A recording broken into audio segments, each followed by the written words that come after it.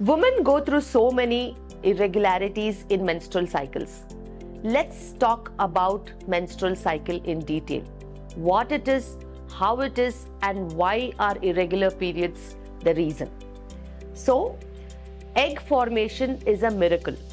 Every month there is an egg that forms once your periods start, that is menarche, and till menopause it doesn't stop, unless and until there are various reasons for it. Now, menstrual cycle is approximately 28 to 30 days, and this is an average. Normal menstrual cycles can be between 21 days to 35 days also. There are women who get cycle every 45 days diligently, and that is also fine at times. When there is menstrual cycle, that means there is an egg that forms and it releases, and then they wait for pregnancy to come. If there is no pregnancy, then the period comes in about 14 to 15 days.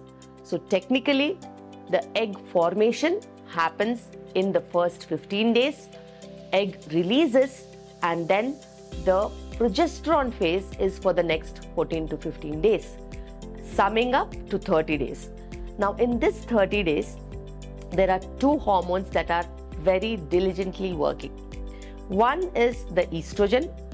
Estrogen hormone starts once the egg formation starts. That is the onset of your period, the shedding of the lining happens, and the period starts. In a similar way, the egg formation also starts. Egg formation starts and estrogen starts coming up. So once the estrogen levels go up, they keep increasing in the first 15 days, and the lining of the uterus grows in the form of the endometrium inside the uterus, and this is the source of the pregnancy where it has to come and stick. So estrogen not only increases the egg size, it also thickens the lining of the uterus. So when the egg starts to form, in about 14 to 15 days, it slowly increases from 10 mm, 12, 14, 16, and by 15 days, it comes to about 18 to 20 mm size. This size usually is a typical good egg. It can be 21, 22 also. And when this size of egg comes, the lining of the uterus technically corresponds to about 8, 9 or 10 mm in size. And this egg is the one that has to release now. So the egg release happens when there is LH surge. That's another hormone that comes in. Egg formation starts with FSH, the follicle stimulating hormone, and the LH surge again releases the egg. Once the egg releases, there is the area of the egg that has released starts producing progesterone. Now this progesterone is the second phase hormone where both estrogen and progesterone together work and nourish this lining of the uterus. Just in case the sperm reaches and pregnancy happens, this nourished lining is where the pregnancy grows. But then if there is no pregnancy, then this lining under the influence of estrogen and progesterone grows for about 14 days after the egg release, and suddenly after 14th day, if there is no pregnancy, the estrogen and progesterone hormone drop, and this drop starts with the period. So the entire journey of 28 to 30 days is based on these events, and these events are based on other hormones in the body, like the follicle stimulating hormone that stimulates the follicle, LH again that releases the hormone, and there are other hormones, the other hormones like thyroid hormone and the prolactin hormone, which influence all these events.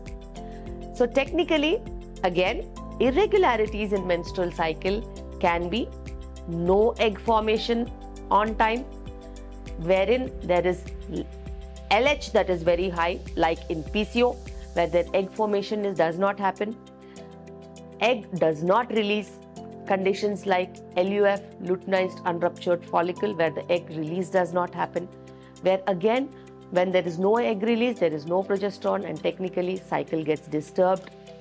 Sometimes egg releases, but there is blood collection in this place where the egg has released, that can cause hemorrhagic cyst. That is another form of a problem.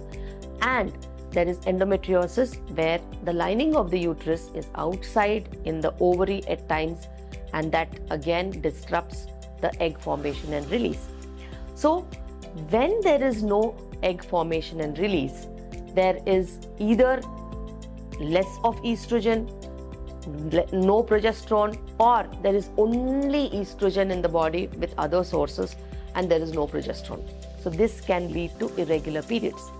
So irregular periods can be explained in this way, that either egg formation is a disturbance, egg release is a disturbance, progesterone deficiency is a disturbance, or the thyroid and prolactin can disturb these hormones. So anybody and everybody with irregular periods need to evaluate these problems. So a pelvic scan will help you know what is the reason, whether it is PCO, whether it is a cyst, whether it is a endometriosis, whether it is what problem that is not causing regular periods. Second thing, your hormones, your estrogen hormone, progesterone hormone, FSH, LH, thyroid hormone, TSH, and prolactin hormone can give you an insight into what is causing irregular periods. But when you know the reason behind the irregularities, then treatment can be easier. And just with one scan, we cannot evaluate the reason behind your irregular periods. It should always be both by scan, by blood test, and more powerful tool is the history. Whether it is a short-term problem that you're facing, whether it is a long-term problem that you're facing, whether it is obesity that is the reason behind it, and whether other things are impacting, like insulin resistance, which is there in PCOD, high androgens that are there in PCOD, which do not allow egg formation and release. So it's not always a simple thing, but it is very simple to understand if you know the concept behind irregular periods. And in these problems, there are several permutation and combinations, like you can have PCO and sometimes egg forms and forms a cyst. You can have PCO, you can have endometriosis. You can have PCO, you can have hemorrhagic cyst. You can have always regular cycles, and sometimes because of exams or some stressful situation, you can land into no ovulation and that forming a cyst and again irregular periods. So it's very much understood that these kind of problems come in and go in women's life. All that is important is you should maintain your health, you should maintain proper diet, exercise, sleep, and manage your stress. Take your vitamins, because vitamins like vitamin D and micronutrients help with regular periods and maintaining your hormones. Not only this, if you have early issues and any other issues, you need to take care of your health by managing those issues, whether it is obesity or whether it is PCOD. It's in your hands that you can take care of your health and empower yourself to make sure health is a priority.